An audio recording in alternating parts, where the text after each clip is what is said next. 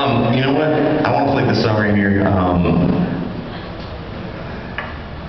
You know, when I would get up every morning in Creedmoor, when we lived there, one of the reasons this organization, when they reached out to us about doing something with it, Danny Emery actually is the one that gave me a call wherever Danny's at.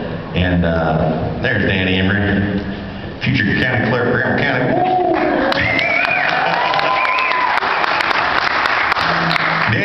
Danny, how many more days you got? You retire next Friday.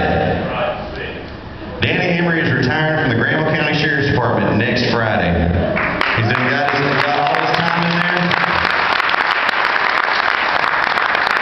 Instead of stepping down and just enjoying retirement, he's trying to get a job as the county clerk of Graham County. And I tell you what, I mean, the fact that he's been in law enforcement that long, that says a lot for that fella. But on top of that, I was wondering why he won't go spend his time fishing or, you know, things like that people do when they retire. And Kathy said he ain't allowed to stay home. But one of the reasons this thing spoke to me is every morning we used to live in Creedmoor, and I would get up and have to take really early flights to anywhere across the country. And some of those flights, you know, we get up and we drive right down Main Street in Creedmoor, and on the side of the road we would see the signs that said "Pray for Kelly." You know, and we'd see the Kelly Curran signs, and we would really start looking around, you know.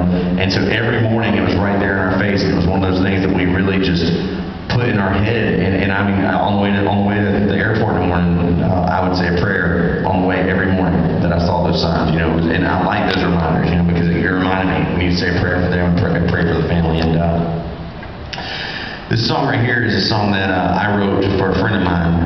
I started writing it a few years back. And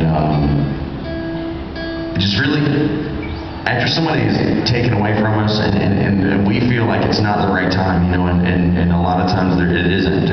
But there's also this moment, you know, people trying to make you feel better will walk up to you and say, you know what, it'll get better in time, you know, in a little while you'll forget. And that really got to me when people would say that to me, because I never wanted to forget.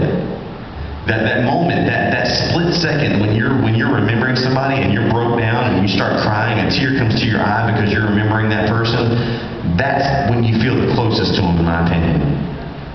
When I've got tears coming down my face thinking about my friend Brittany that passed away years ago, anytime that I cry thinking about her, I feel that much closer to her. And I feel like that's the moment that I don't want to lose. So that whole, you want to forget, you'll get over it, I don't want to.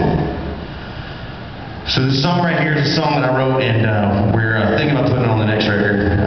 But either way, I was ecstatic because Brittany's sister, Taylor, danced her senior dance last May, and she danced to this song right here. So here's a song called Sad Song.